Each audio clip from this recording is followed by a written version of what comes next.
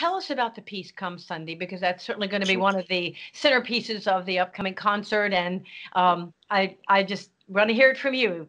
Absolutely. So this is a piece of music that I'm so excited that I got to write.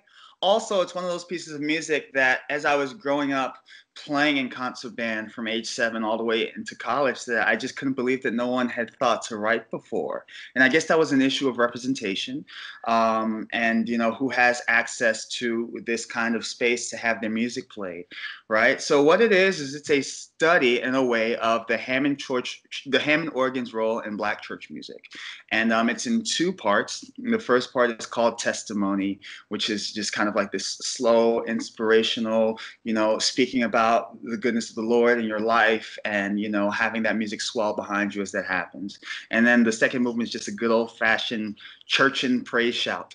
It's exciting. It's a romp. It gets you on your feet, and you let go, and you let the Spirit use you, as it said in the culture, And I'm hoping that it's not just in the audience. I hope that the musicians on stage feel the freedom to just let go, as well, even though they have a million notes to play, so they might be a little focused on getting those notes in. But just let it go and just have a great time with it.